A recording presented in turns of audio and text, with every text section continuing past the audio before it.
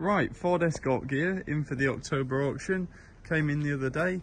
Not a bad car actually, very straight car.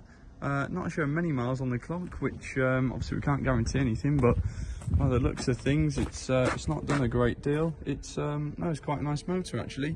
Engine wise, runs quite well. Sounds nice, sounds sweet enough.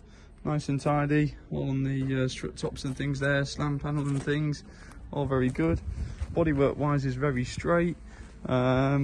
It's going to want a little bit of rectifying here and there, a little bit. It's clearly not had much use, so it's going to want a once over and a check on things, hoover out.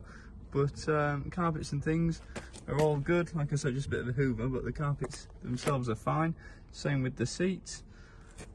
Looks quite nice actually. 60-something thousand miles on the clock. I'll show you in a minute. But yeah, interior wise, can't really fault it. Nice dashboard, steering wheel, etc. Very good. Arches and things on this side again, very solid. Little bit just on this boot lid there, just at the bottom below the Escort badge, as you can see. But overall, it's not a bad motor. This side's the same. Wheel arches are good. Tyres don't look too bad either. Little bit just down there, as you can see. But the rest of it, yeah, it's not too bad. Been done, but it's okay. Same on there. It's no, it's not a bad car. Got the makings of a good one, really. Just little bits here and there, look, but it doesn't need a lot. So it's showing 66,402 on the clock.